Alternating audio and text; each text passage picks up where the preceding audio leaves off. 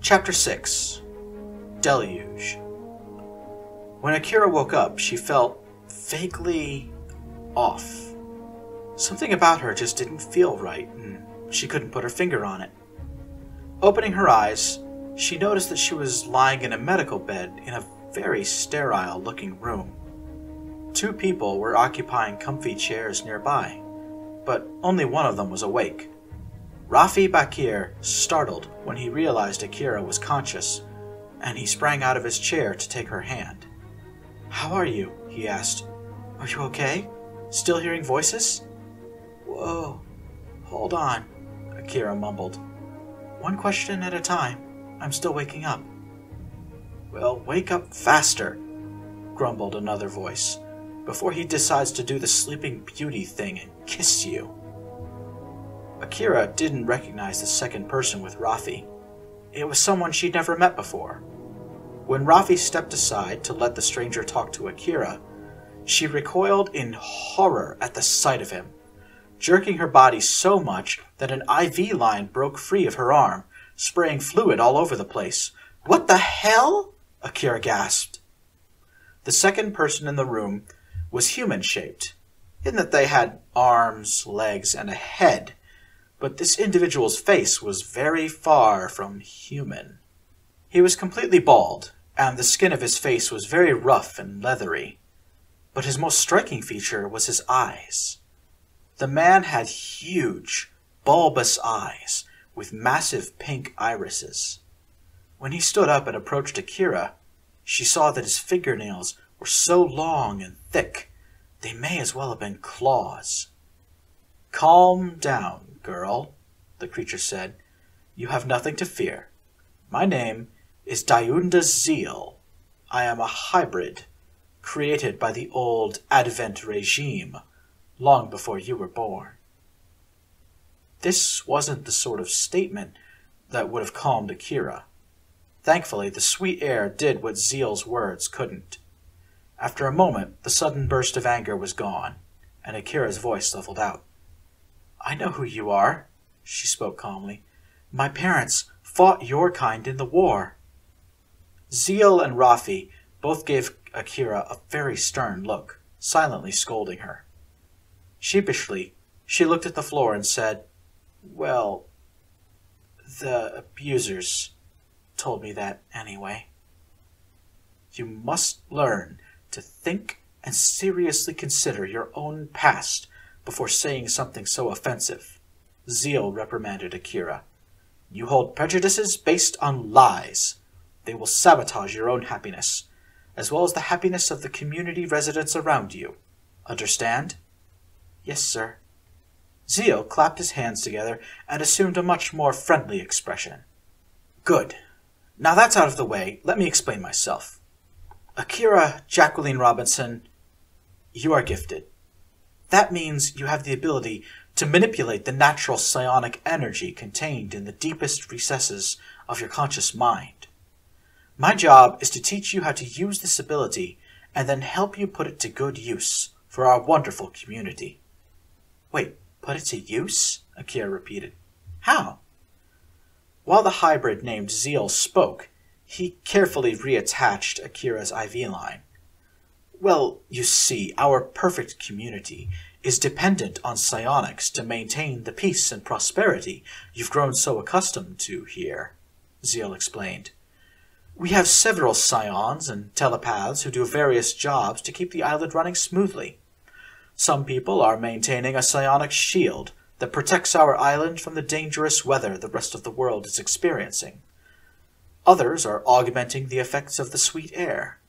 Some people work in a similar profession as Mr. Bakir, helping seek out gifted people and rescuing them from the outside world.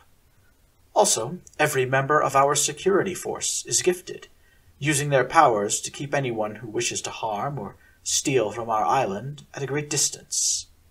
There are plenty of other lines of work for a gifted person, too. If you go downtown, you'll find the entertainment and service sectors are always looking for a skilled mind reader. If you become good at telekinesis, you may have a future in construction or demolition." Zeal paused, then leaned in close to Akira. However, Mr. Bakir told me that when your gift activated, you showed an aptitude for telekinesis almost immediately. I cannot stress how rare it is for someone to do that. I hope you recover from your surgery soon, as I'm very eager for you to start your training." Zeal shook Akira's hand and turned to leave. But he paused when Akira asked, "Hey, wait a minute. What do they do to me anyway? How come I can't hear voices anymore? And why does my head hurt so much?" "It's a standard procedure for everyone who becomes gifted," Zeal replied, waving his hand casually. "We have embedded several psionic implants in your brain. These implants will give much more refined control over your powers. With a little training, you'll find you can use the implants to turn your telepathy on or off at will." "It's great for when you have to go visit the outside world," Rafi chimed in. "If you turn off your telepathy, you can trick outsiders into thinking you're not gifted. That's how Bernard was able to get so close to you before your abusers caught on." Impressed, Akira let out a low whistle. Then an idea came into her mind. She decided to try it out on impulse, without really thinking about it. Just as Zeal left the room and stepped into the hospital hallway, Akira looked at Rafi and locked her gaze onto his eyes. She focused her mind on one thing, a question she wanted to ask. "How long were you here?" And to her surprise, it worked. She couldn't actually see psionic energy, but Akira felt an invisible force move from her own body into Rafi and then return. A collage of images and sounds flickered past the forefront of Akira's consciousness. Rafi's mind surrendered the answer to her question before he ever had the chance to say it aloud, and Akira was left stunned by it. "Huh," she thought to herself. "He really cares about me." After that, Akira wondered to herself whether Rafi knew she was starting to care about him in return. "Yes," Rafi said aloud. "Yes, I do." The next day, Akira was released from the Mahalona Medical Center with a clean bill of health, aside from the fact that she now had a bald spot shaved into the left side of her head, marking the spot where the cybernetic implants had been installed in her cerebral cortex. Rafi escorted her to a quiet place outside of town where her psionic training would begin. Neither of the teenagers said a word to one another the whole trek, but their minds were open to one another, and psionic energy flowed freely between them. They shared their memories and thoughts, and Akira grew comfortable with the sensation of Rafi's presence inside of her own consciousness. It wasn't long before the mental images and concepts passing between them grew more intimate in nature. After a while, Rafi led Akira out of the city entirely and along one of the many footpaths that meandered through the forests of Kauai. They eventually came into a clearing. About 100 square feet of jungle had been clear-cut, leaving behind a great patch of open ground. The place was set up like a training field. Sparring dummies, set up like scarecrows, were standing in a row. Many were burned and charred, while others were missing limbs. The ground was trampled and beaten down. Many patches of dirt and mud were left behind by great numbers of moving people. Dayunda Zeal was already there, waiting with another person. David Sepulveda looked different from the last time Akira had seen him. The Mexican-American boy seemed to have taken to Kauai well. He was grinning from ear to ear, and it looked like he'd put on a little weight. David and Akira hugged in greeting, while Zeal started the proceedings. "Now that we're all here, it's time to begin. Mr. Bakir has been through my class once before and has volunteered to assist," Zeal began. "Today, you will learn to understand your gift, and in doing so, master these new powers of yours." David raised his hand. "Sir, are we going to learn how to make soul fire and put people under mind control?"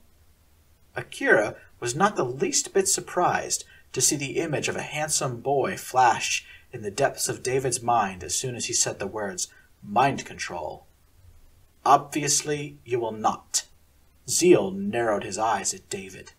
"Remember, you must put your abilities to use for the betterment of the community. That is how it has always been here. We'll be starting off with a very useful, but tragically near-forgotten aspect of psionics: empathy. David and Akira looked at one another, confused. Raffi gave them a knowing smile. History only remembers the scions who were great warriors, Zeal explained. Jericho, William Carter, Tentamile, the Partogan Queen Miranda, Reistu, and so on. Sure, all of those people could sweep aside armies with but a wave of their hands. But there is so much more to the gift than that. That is why we're going to start with empathy, the perception and understanding of another's thoughts and feelings. Akira, David, and Raffi were made to sit on the ground, facing one another. Then Zeal told everyone to close their eyes. You must listen, he said. Open your minds to the outside, as though you were opening the front door of your own home. The trio sat in the training field for so long that Akira started to wonder if she was going to get a suntan. As soon as she had this thought, an idea drifted through the forefront of her mind, suggesting that Raffi would find Akira to be attractive if she were tanned. Wait a minute! Akira felt a rush as she realized that this final thought wasn't her own. She didn't actually read Raffi's mind. She'd picked up a subconscious impulse. Even Raffi himself wasn't fully aware of it. Excited, Akira reached out mentally and picked up even more. She could sense a layer of insecurities around David, a growing bubble of joy within Zeal, who was fully aware of the fact that Akira was very quickly mastering this basic technique. Akira could sense Zeal's pride in her, Raffi's affection for her, and even a hint of respect from David. All in all, she couldn't be happier. As the days went on, Akira fell into a rhythm. Each morning, she and David would join Zeal and sometimes Raffi on the training grounds. On average, it took Akira 5 days to learn and master a new technique. Just as Zeal predicted, Akira seemed to have a knack for telekinesis. It wasn't long before Akira was casually moving things around through sheer willpower alone, and after 2 weeks, Akira felt ready to try some more advanced psionics. And she wasn't just learning new things in class. In the afternoons and evenings, Akira would hang out with David and Raffi in town, where Raffi taught them how to empathically read emotions and how to notice when someone was wearing a mind shield. While David would often strike out on his own after a while, Akira and Raffi would spend the evenings together. Sometimes they would part ways late at night, and other times the sunrise would find them both in the same house. One morning, Akira showed up to class full of energy and excitement. She had just learned to do something that she thought was very cool and couldn't wait to show off. Zeal sensed Akira's excitement when she arrived and quickly put his own lesson plan on hold. "All right, young lady," the hybrid said, "why don't you demonstrate your new skill for us?" Akira asked the trio to follow her to the edge of the training ground, where a gentle and shallow stream of water widened into a pool. The pond was small, no more than 20 feet across, and in the early morning, the water was calm and flat. Akira pointed to the pond and said, "I was watching TV last night, and there was a movie from the old world. Some Chinese martial artists were having an epic battle. They flew through the air, leapt between trees, and walked on water, all while they were fighting. So I decided I wanted to try it for myself, and I realized I can use telekinesis to do... well, just watch." As she turned around, Akira could sense apprehension coming from David, while Zeal and Raffi seemed to know what she was about to attempt, and silently wished her luck. Facing the pond, Akira concentrated all of her telekinetic energies into a space roughly 6 feet in front of her. Akira took a deep breath and broke into a run. Akira hit the water at a brisk pace. Her foot sank about half an inch into the water before hitting something solid. She didn't pause to think about the fact that this pond was roughly 2 feet deep. Instead, she continued commanding the water to support her own weight. Stepping lightly, Akira sprinted across the water, never so much as getting her ankles wet. At the water's edge, she leapt into the air and with a precise application of telekinesis ran straight up the side of a large tree before coming to rest on a branch about 30 feet off the ground. David and Rafi burst into applause. Zeal smiled so much that his large alien eyes seemed to light up. "Well done, Akira!" Zeal congratulated her. "It's been a long time since I saw somebody master telekinesis as you've done. Tell me, in all of your experimenting, did you ever discover your own unique power?" Well, no." By this point, Akira knew all about unique powers. Every gifted person had that one thing they could do with psionics without fear of being copied or replicated. And Zeal wasn't taking a shot in the dark here. Akira had also expected her unique power to be based in telekinesis because that's what she was good at. Rafi folded his arms and said, "Well, perhaps we should consider the fact that Akira's unique power is a combat ability." Then he spoke directly to Akira. "Have you ever been in a fight?" "No." Akira let go of her tree branch and floated gently to the ground. Then she walked across the pond again to rejoin her friends. "I've never heard anyone before." Zeal put a reassuring hand on Akira's shoulder. "I know what you're thinking," he said. "You believe that if your unique power is indeed meant for fighting, then you won't want to learn it. I applaud your idea. This is a peaceful island after all. But listen to me. If your special power is indeed one meant for violence and destruction, we cannot have you discover it by accident or happenstance where some innocent may get hurt. Bakir, Sepulveda, go back into town for now. Robinson, follow me." And then Zeal jumped into the air, leaping from treetop to treetop in exactly the same way Akira had just seen in last night's movie. Heart thudding with excitement, Akira launched herself into the forest, following Zeal to the west. Right away, Akira realized that Zeal was moving with incredible speed, and she could also see a short distance into his mind. Zeal had an ulterior motive. He was testing Akira. Right now. He wanted to know just how much she had mastered telekinesis. Well, Akira felt up to the challenge. Zeal broadened his stride, leaping and bounding across the jungle canopy at high speed. Akira used her own powers, not just to continue jumping from treetop to treetop, but to give herself a push as well. Soon, she was sailing hundreds of feet through the air with each bound. The teacher and student rounded the southern slopes of Kauai as Akira called out, "Where are we going?" Zeal replied with telepathy. Akira saw in her mind's eye an island, not too far from here. The security troops who guarded Kauai used it as a training ground. Today was Sunday, and this nearby island was deserted. Akira suddenly jolted back to reality as the ground beneath her suddenly vanished. Zeal and Akira had shot straight off the westernmost tip of Kauai and were now over the Pacific Ocean itself. In the distance, about 16 or 17 miles away, Akira could see the shores of another island. Zeal's voice filled Akira's mind. "Here is the next stage of your test. Both our island and the next one have psionic protection from the elements and clean air that is not toxic like the air of the outside world. But there is a space, a corridor between these islands where neither of those protections exist. You must divide your attentions. Follow me to safety, and at the same time, guard your mind and body from the outside world. Now follow." Zeal hit the choppy waters of the Pacific at a run, jogging across the sea as though the water was nothing more than a sand dune. A moment later, Akira joined him. She ran up the sides of great crashing waves, raced between valleys of torrential water, and jumped across rolling chasms of foam. Surrounded with psionic energy that made all of this possible, Akira lost herself in euphoria. This was wonderful! This was incredible! Then, she crossed some invisible boundary, and it was like stepping into a completely different world.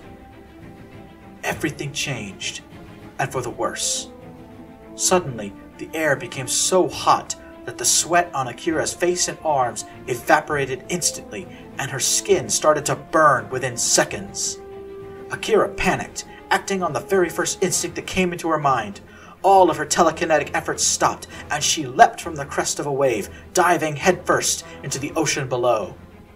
The shock of hitting cold water nearly paralyzed Akira, and the pain of her near instantaneous sunburn reverberated throughout her body, making her convulse. After a moment, she got her bearings again and surfaced. The extreme heat above the water's surface seemed to press down on Akira, forcing her head below the waterline again. She took a deep breath and submerged. Hanging there below the surface, a new reason to panic hit Akira like a wall of water. She'd lost track of Zeal. How was she supposed to find her way to the other island? Or back to Kauai, for that matter? She was lost in the Pacific, trapped beneath the surface by the oppressive heat above. The more Akira thought about her situation, the more she freaked out as she realized just how screwed she was. "Relax, Akira." Zeal's voice drifted through the front of her mind. "Fear and panic will get you nowhere. You have the rest of your life to solve this problem. Take a moment to think." A pulse of anger rippled through Akira. She was probably going to drown, and now she had Zeal's telepathic taunting to put up with. Rest of my life. Yeah, all 2 minutes of it, Akira thought to herself. That was when an idea came to her. In fact, it was such a powerful train of thought that Akira opened up her mouth to gasp, only to take in a mouthful of seawater. Coughing and spluttering, Akira sprang to the surface. She only kept her head above water long enough to refill her lungs before diving again, cursing herself for not thinking of this sooner. Telekinesis worked above the water, didn't it? Why shouldn't it work below? Reaching out with her mind, Akira found Zeal's consciousness. It was far away and getting farther still, but she knew where it was relative to her own. Akira started to kick her feet and propel herself in the right direction. Then she applied the smallest bit of telekinesis. About 200 yards ahead, Zeal was still above the surface, running on the waves. A psionic shield over his head was making a near-constant pinging noise, like raindrops falling on metal, as it protected him from the sun's harmful radiation. The human-alien hybrid looked over his shoulder, just long enough to see a human shape rocketing through the water like a torpedo. He laughed out loud as Akira breached the surface in a dolphinish way, taking a short breath before retreating beneath the waves again. It wasn't the solution he was expecting, but he was still very impressed. Finally, they reached their destination. Akira felt a great sense of relief as she and Zeal came under the protective umbrella of the psionically enhanced sweet air once more. The new island, meanwhile, was a different sort of place from the one Akira had just left. Kauai was rocky and mountainous, whereas this place contained many gentle sloping hills. The ground, as far as the eye could see, was pockmarked with craters and trenches. "What happened here?" Akira asked, looking around the blasted shoreline. "It looks like there was a battle." "There may as well have been," Zeal admitted. "Like I said, this is where the security forces come to train. But we have the island to ourselves today. This place is called Nihao." Akira shook the seawater out of her shoes and looked around. "Nihao?" she repeated. "Before the war, this island was the final refuge of the native Hawaiians," Zeal explained. "Now that they're gone, it's a firing range. Look up there." Zeal pointed to a distant grove of trees. "We want to discover your special power," he said. "Therefore, we need to keep things simple and give you the chance to experiment. Akira, do you see that forest on the hill? I want you to destroy it, by whatever means you can muster." Akira's jaw dropped. She was struggling to comprehend the magnitude of Zeal's request. "Wait a minute. Destroy it?" "Correct," Zeal said. "Wipe it out. Burn it. Vaporize it. Use your gift to make it cease to be. If your unique power is combat-oriented, as we think it is, then we should discover it here." Akira looked away from Zeal's gigantic eyes towards the distant forest. Destroy it, huh? It's just a clump of trees, right? Akira asked. Nobody's in there. No one at all, Zeal reassured her. But if it helps, try to imagine one of your abusers in there. One of the monsters we saved you from. Akira took a deep breath and refocused on the distant tree line. She had no idea how she was supposed to destroy a whole forest, but she might as well start with what she knew. First, Akira held up her dominant hand and closed her fist, all the while focusing her gaze on a very tall-looking tree. Even though she was over a mile away from her target, telekinetic energies moved at the speed of light. Akira mentally seized hold of the tallest tree and tore it out of the ground by the roots. With sheer force of will, Akira threw the tree some 50 feet, where it crashed into the hillside with tremendous violence. Akira scowled, disappointed with herself. Tearing up trees one at a time was definitely not what Zeal had in mind. She looked over her shoulder to see that her teacher was giving her an expression that was very difficult to read. Zeal's mind was also closed off, so she had no idea what he was thinking. Looking back towards her objective, Akira decided to try something else. Taking Zeal's advice, Akira tried to imagine someone from her old life underneath those distant trees. What if it was Blake? Akira tried to picture her father standing beneath that distant grove. The man who'd kept her in that hellhole of a village in Kansas. The man who'd only paid attention to her when it suited his own interests. The man who never really cared for Akira. What would she do if he was out there? She would tear him apart. Akira knew what she wanted to do, but she'd never attempted it. Zeal had never taught her how to do it, but she did understand the theory. Akira closed her eyes and pressed both of her hands to the side of her head, just as she did whenever using telekinesis to move something big and heavy. Focusing all of her energies on the distant tree line, Akira could sense all of the psionic energy produced and spent by the living flora. The whole environment was laid out before her, distant yet tangible. She reached out with her right hand and grabbed a fistful of the air in front of her.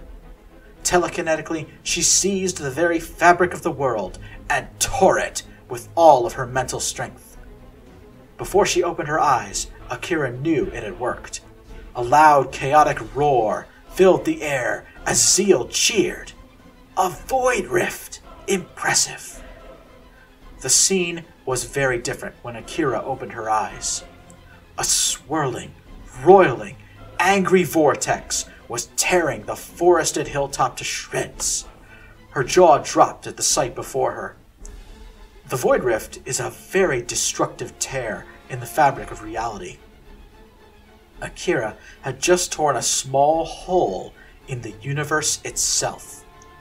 Trees were shredded, sending splinters and sawdust in all directions while dirt and leaves tumbled through the air. Akira put her hands to her mouth and gasped. Did I really do that?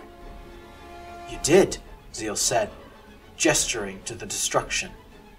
After a moment, the void rift expired. As the psionic storm died down, Zeal turned to Akira and said, Again! Akira stared at him, dumbfounded. I can still see plenty of trees up there, Zeal told her. Wipe them all out at once. I know you can. Akira wrung out her hands, getting ready to try again. Now that she understood how to make a void rift, she decided to add her own twist to the concept. After all, they were here to experiment, weren't they? So Akira went through the same moves, preparing to open another void rift, but this time she would try something different. She was used to her perceptions of the distant world, and now she could feel exactly how her void rift had damaged the area. But she wondered, could she do more than just tearing a hole in the fabric of reality? Could she perhaps destroy the fabric itself? That might satisfy Zeal. Akira opened her right hand, reached forward, and then pulled backwards. In perfect concert with that movement, Akira focused all of her telekinetic powers on a single point. Destroy, not tear. Destroy, not tear. Destroy. A tiny sphere of darkness appeared in the air in front of Akira. Despite its small size, it pulled everything in the area inexorably towards itself, like a minuscule black hole. Instinctively, Akira knew that she could not keep this thing anywhere near herself, so she pushed against the dark orb with all of her willpower and sent it flying away towards the now doomed forest. As for what happened next, Akira wasn't too sure. Only a moment after she summoned the dark orb, Akira felt an overwhelming sensation of fatigue and exhaustion wash over her body. Suddenly, and without warning, Akira was completely and totally spent. Akira tried to remain standing, to keep her eyes open, but she no longer had the strength to do either. She fell backwards, only vaguely aware of hitting the ground. All around her, Akira could hear a terrible crashing sound, accompanied by racing wind, rushing water, and Zeal's excited yelling. Slipping into and out of consciousness, Akira tried to speak, to scream, but the effort alone caused her to pass out.